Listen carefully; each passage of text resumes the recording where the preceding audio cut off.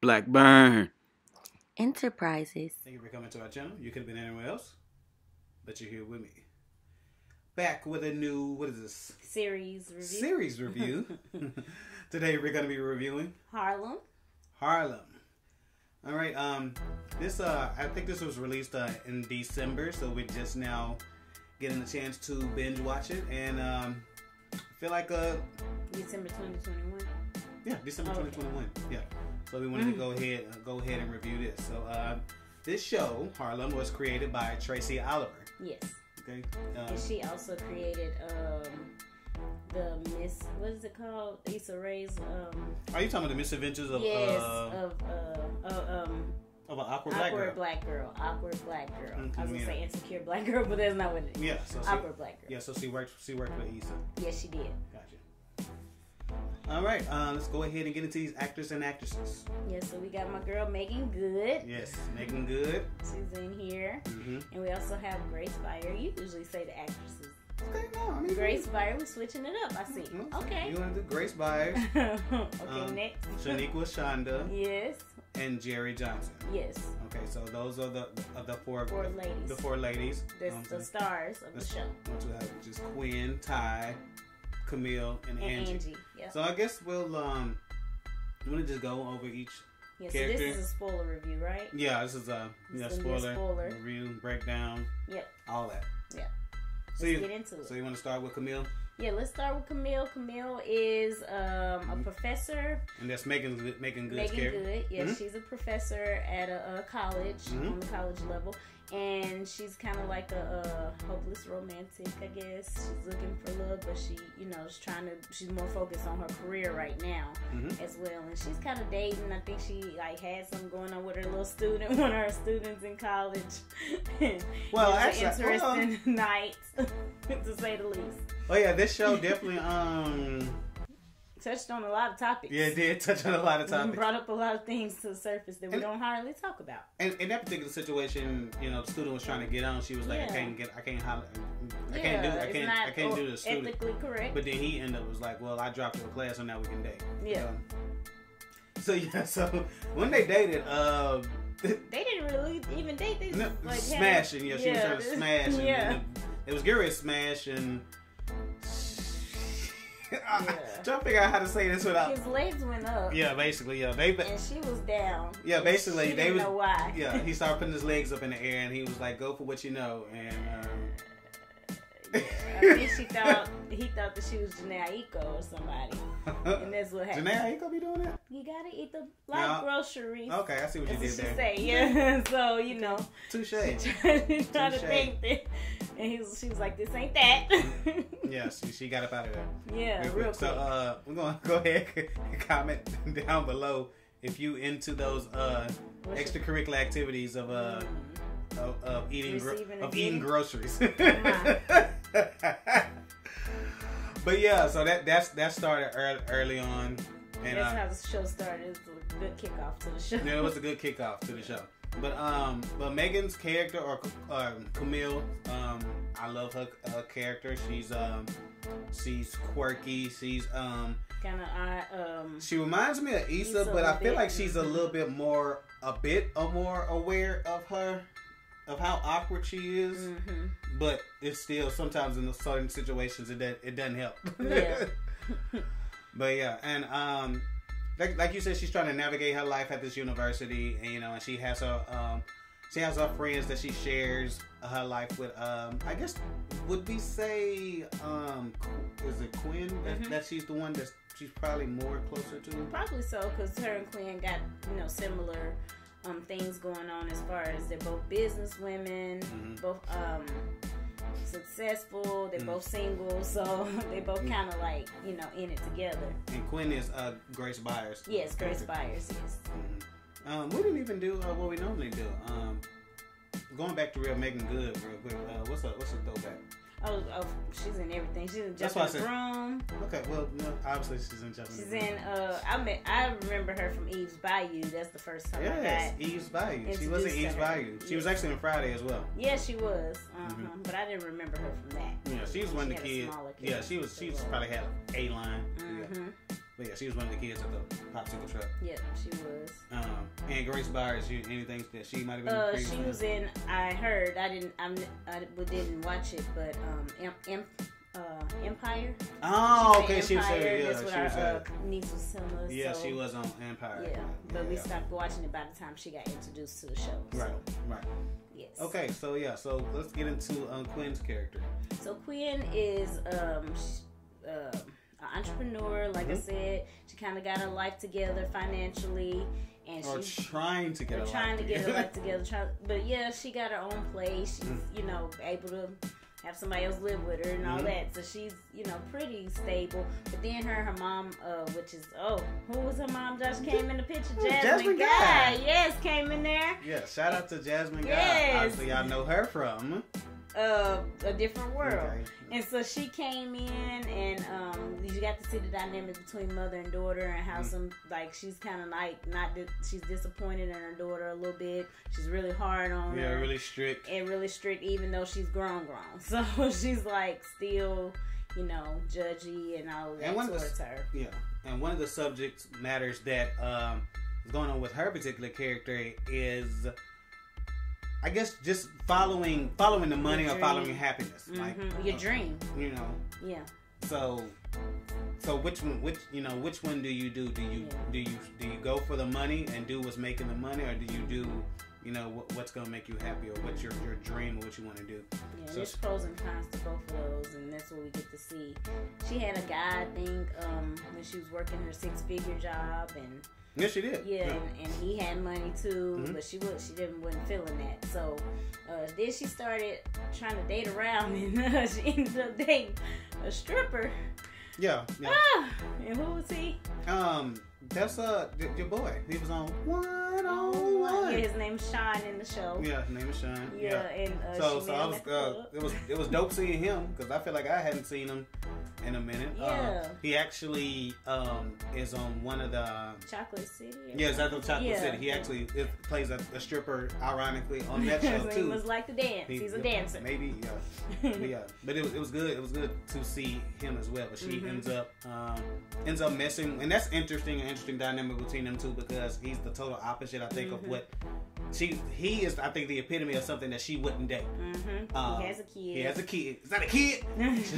He has a kid. He's a stripper. And isn't he younger too? I think I get that vibe that he also is younger too.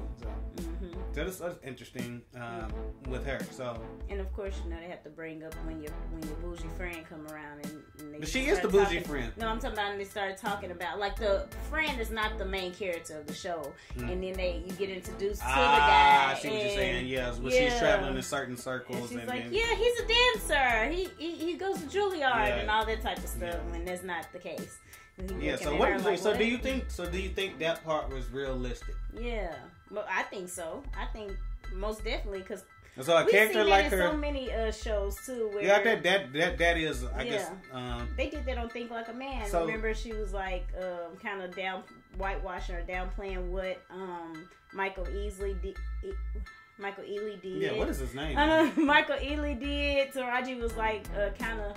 But I don't know if she did. To know. Oh, that's right. Okay, yeah. So maybe that is a comment. So there are some of the things that some people have said about the show. I guess as far as critics are concerned, are just doing certain tropes, and I guess and I don't know if I agree with everything that they're saying, but I guess that is something now that we're talking about.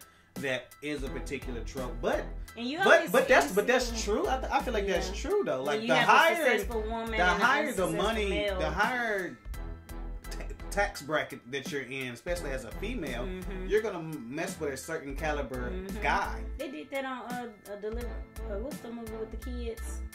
Daddy's Little Girls too. Remember, she was like trying to downplay. I was thinking about Gabrielle Union character. Yeah.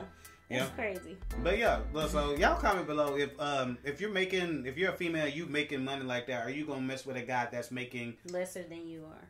Yeah, considerably lesser. or considered to make, because he could be making more than she is. Yeah, especially in that field of work. But I guess it's not a respectable field. Right. It's not a Speaking of respectable fields, yes.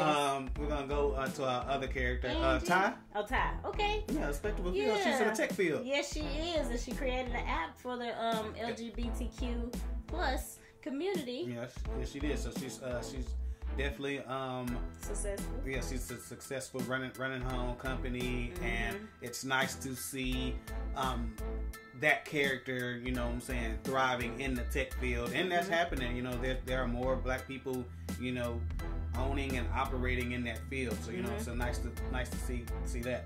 Yeah, I agree. And diving more into her character, what do you think? What do you think about her background? Again, this is a spoiler alert. Oh my goodness! But, so they brought up some really good points with Ty. I really like the points that they brought up with Ty. We'll get into that later. But go ahead and get into it now. Okay, well, I was just gonna say they talked about women's health and talked about like how she had she had some stomach issues, some abdominal pains, and the doctor tried to write it off of, oh, it's just your time of the month, and he didn't really even check her, and she ended up having cysts and all these different things, that she had to have surgery. Did she have to have a hysterectomy, I believe? Eventually, yeah. I mean, it just pointed out to how black women are treated, you know, in the medical field. A lot of times they're looked at like they're not human, or treated as they're not human. And her character went to the hospital, and they kind of just try to write it off like, oh, we're gonna do a blood transfusion and get you in and get you out. Yeah. And and they even was trying to, you know, be like, well, no, I think this is more severe than what it is, because she had been bleeding, I think, at that point for 3 months or 2. No, it was like 2 weeks. It was like 2 weeks over her cycle period. Yeah. And so he kind of was just like, yo, whatever. And so it points out to the need for black women and just black people in general to have black doctors, you know, and to get into the medical field. So you have people more sympathetic with us, and right. And so that brought up her past because somebody had to sign for her because she ended up passing out and was incoherent. For the second time. Right. And so somebody had to sign for her to actually have the surgery, and we found out, oh my, she was married to a male. Right. And she, you know, is a lesbian woman, and so she was married to a man, and she held this secret from her friends. They didn't know it. Nobody knew about this guy. He just popped out the blue, signed the paperwork for her to have her surgery, and went on. Right. So, yeah. So that was quite a reveal. It was. And I liked how, that's one thing that I do like about this show. To me, it reminds me personally, I don't know, probably won't hear anybody else say this, but it reminds me of Family Guy. One of the things that I love about Family Guy is just cutaway scenes. I don't know why. It's hilarious to me. But I always, in a movie, any show, you're gonna get me with cutaway scenes. And so they do a lot of that in this show. And they also even have like a cutaway episode, or call it like a flashback episode, when they flash back to 5 years ago, and we kind of see a lot of why the characters here are the way they are. And one of the big things I think that we get to see, and I think you really get a background, is for Angie. Angie's character, a lot of people look at her like she's a freeloader, and she doesn't really have a career, and she doesn't really, you know, she's not focused on what she needs to focus on. But we see 5 years ago she was balling. You know, she was signed. She was an artist, you know, R&B artist, and she was signed, and so she was living her life like it was golden back then. And so what happened was, and I figured as things were going, I was like, the record label was gonna fold, and that's what happened, and that happens out here. So when you go from being a signed artist to an artist that is being prioritized, to that particular division just totally being gone, that can happen. So that's why Angie's character is, I guess, in the way she is. So to me, that, you know, you have more empathy for her character, seeing, you know, what she's going through as, you know, being a starving artist, and having, you know, her life was popping at one point, and then seeing, unfortunately, where it is now. Right. And so we got the background on her, and we also get the background on Camille's character, basically her relationship with Ian. With Ian, that's his name. Is Tyler Lepley. Tyler Lepley. Yeah, and you might know him from P Valley. Yes, he was down in the valley. When the girls get naked. Hey. No, you don't shake it. 1, 2. Check. Okay. But yeah, so you see their relationship and how they have a close, They had a real good relationship. So much to the point that Tyler's got an opportunity to study under culinary arts and to London. study someone in a whole nother country. So she's about to completely uproot, I guess is a better word, her life and take everything and fly over there to start a life. And he actually was getting ready to propose. Yes. And I guess in the midst she didn't know he was going to propose. No, she didn't know. And in the midst of and that's just like life, and that just happens sometimes. I guess in the midst of everything, there was a lot of planning that he didn't plan for, like the whole passport situation. Was about to be expired, and he had to get it taken care of before he left. And there was a process in order to get your passport updated, and so they had to hop through a whole bunch of hoops. You know what I'm saying? Yeah. To try to get that taken care of, and it was a bad situation, and I guess but that gave her time, gave Camille time to actually try to think about it and be like, okay, is this where I really want my life? Because she has her life. I don't know if y'all can hear that, sirens and stuff. That mugs are loud. Hopefully y'all can hear that. But anyway, she has an idea of where her life wants to go. Her wanting to be a teacher and wanting to continue to do that, and just completely giving all that up, for a man, so to speak. And I think another thing that kind of go ahead. I was gonna say, not only that, her mom was kind of scatterbrained. Like, she was trying to meet up with her mom before she left to tell her, like, hey, I'm about to move across the country. And I think her mom was inconsistent, and so she saw inconsistencies in him that triggered her to be like, oh, I've had that all my life with my mom. I don't want to do that with you, basically. That's one thing I also do like, I guess, with Camille's character and with Quinn's character. The relationship with their parents isn't necessarily the greatest, and I feel like that's a very realistic part. Camille having a parent, obviously she flakes on her a lot, and so and then like with Quinn's character, her mom almost, if she's not doing what you want to do, then she's not pleased, so to speak. So I think that was a realistic part of just relationship with parents and how they can that could be hit and miss. Yeah. Going back to Camille, as far as with her career and how she thought it was on the right track. She thought she was about to get hired on permanently, but then the person above her ended up getting fired. Yeah. And so the new person got hired on, and it's Whoopi Goldberg. It is. And she had a really good relationship with the past lady, and that happens often too. But yeah, Whoopi came in, and she thought, oh, okay, I got a sister, she about to get me in my position that I've been wanting. And that is not the case. It's not the case. Like, you got to work for it. I'm not just going to give it to you because we're both black, you know? And some people think that way, like, oh, we got to ride together. But other cultures do. So it's a catch-22 when it comes to that, Yeah, I mean, I understand both sides of that coin, figuring that it's not a lot of us in this field, so we should be working together. But I think another thing, Whoopi's character, obviously she is an older character, so her stance on the position is, she wants you to operate in absolute excellence. That's how I look at it. And I think that she has like a big social media following, and of course, like you said, with Whoopi Goldberg being older, she's like, no, I need you to where's your research that you've done? I don't need you to just be a social media presence. I need you to actually boots on the ground, what I'm saying, and be enthralled in the studies. In your studies. Right. So yeah, I forgot I was going to say something. I just totally lost my train of thought. But that's okay. I mean, I was thinking about, I guess that's what it was. I was thinking about the love triangle, so to speak, with Megan's character, or Camille, and what's his name? Ian. With Ian, and the new guy with Jameson.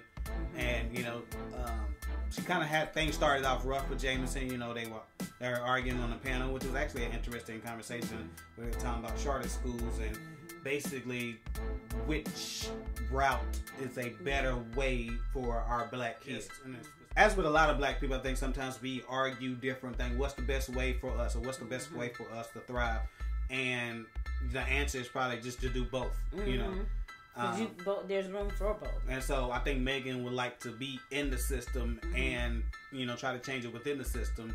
And Jameson's character would prefer to, you know, like to go, forget this system, to go out here. And And so you know, she starts vibing with Jameson, and I think she likes him. She's vibing with him, but she still got this, you know, this. Yeah, she's hung up on Ian. And so from again, some of the things that we've looked at from from people making, what am I trying to say? Critics talking about, you know, Camille and how she reacted to Ian, and she kind of, you know, fell back into this whole thing, and I think a lot of them did not like that. But I guess my thought process on that was looking at it from her point of view. So again, this is a guy that everything has pretty much been good up until this point, up until they was getting ready to uproot. And then for 5 years she doesn't see him, and there's no closure. And so I'm big on closure. I think a lot of times when you don't have closure, it creates, you know what I'm saying, uncertainty with people. So a lot of times you don't know how to act. You don't know if should I speak, should I say what's up? Can we have a conversation or whatever? And so because she had no closure, that I think that plays a lot into why she reacted throughout the series the way she reacted. And so she's kind of in this love triangle and trying to figure out, you know, what she's gonna do, who she wants to roll with, or whatever. And not only Ian is engaged, so he's kind of moved on, and she's like, has he moved on though? I mean, he's engaged. He can't move on further than being engaged or married. Like, I bet he did move on. I don't think he moved on, but I think.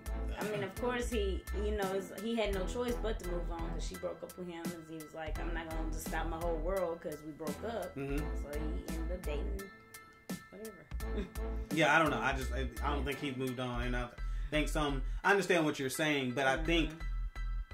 And I think I feel like this might be a male characteristic a lot of times, in getting married and still having unresolved issues or feelings with other people.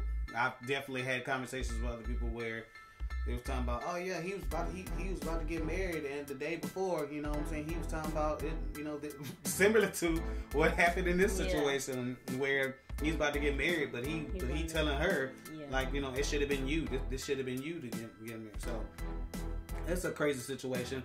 I think one last thing that I touch on, and then you know, any other things, and then we can wrap it up. Okay. Is Angie's character, and I think some people not liking Angie's character because I guess they feel like she was crash, and you know, because she talks about sex, and she, you know, she's very vocal about it, and she can be very loud and boisterous, and so I think some people feeling like that's a stereotype, but I'm looking at her like, I know people like that. I know people that don't know when not to talk. You know what I'm saying? Don't know when to, you know, when to use that voice and when not to. You know what I'm saying? It's a delicate balance, and that's similar to, I think, conversations that I had with my daughter, and there's other things about sometimes characteristics that you don't like about a person.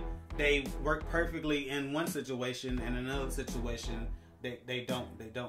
Right. But I think with her, she doesn't know when to turn it on and off. You know what I'm saying? When they was in the Get Out musical, and shout out to the Get Out musical. That was so good. Like, I want to see it. You want to go see the Get Out musical? Yes.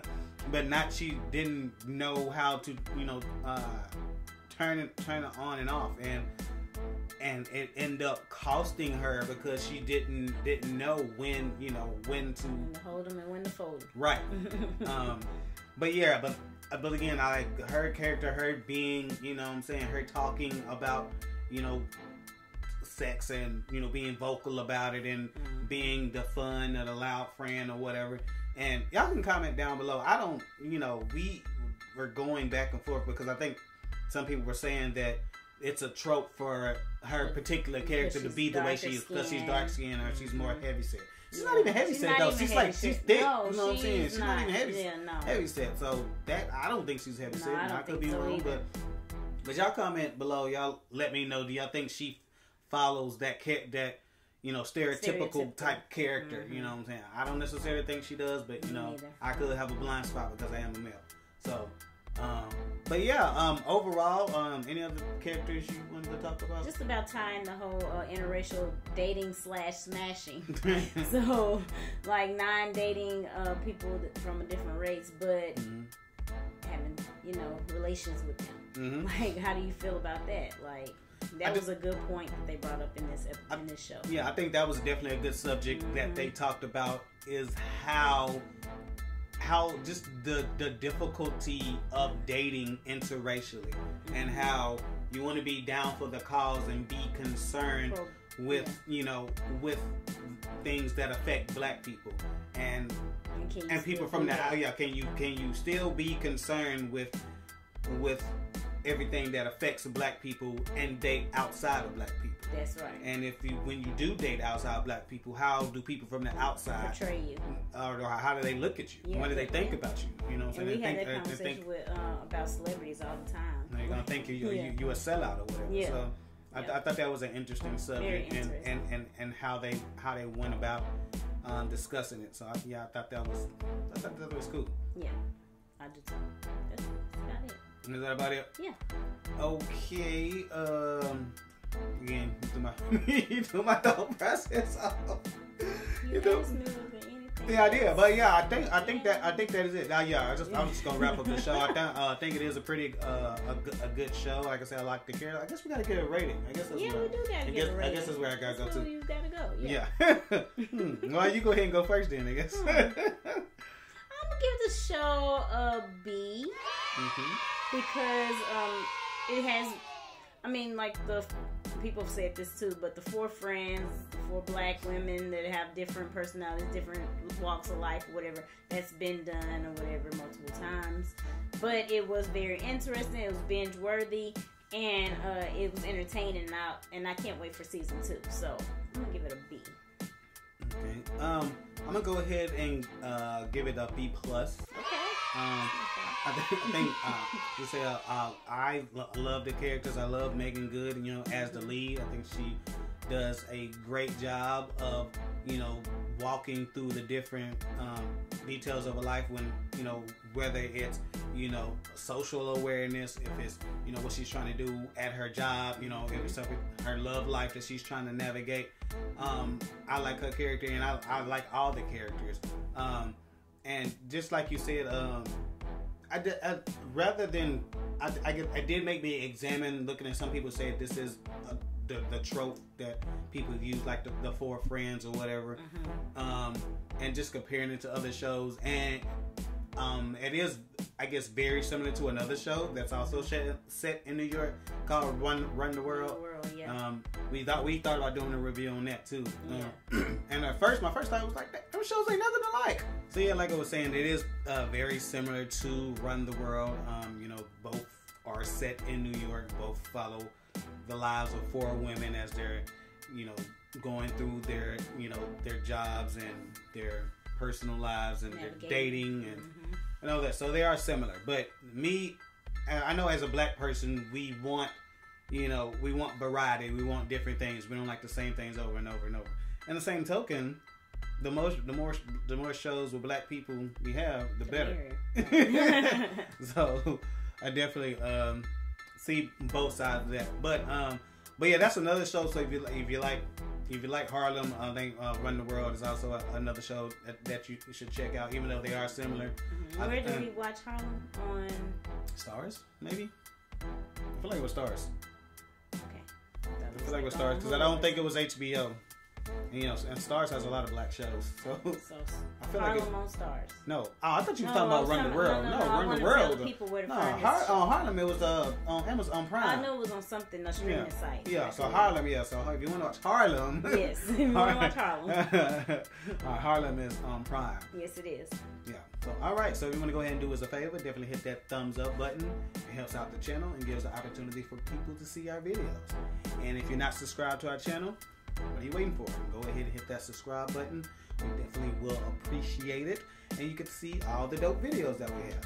And if you go ahead and do one more favor, hit one more button. It's a button that looks like a bell. If you go ahead and hit that button, looks like a bell, you get an alert every time we drop a new video. Yeah. So I guess we did. I don't even remember. This video was longer than I would have liked it to be. But yeah, it was. But it was a series. So yeah, it was. It was a series. So I don't know anything new. I know we said a couple of different things about commenting down below. So what should they comment? What do you think about the show? Would you watch it? Is it something you seem interested in? What do you think? What do you think about Harlem? Yes. The show. All right, we appreciate every single one of you. Thanks. We'll holler at you. Peace.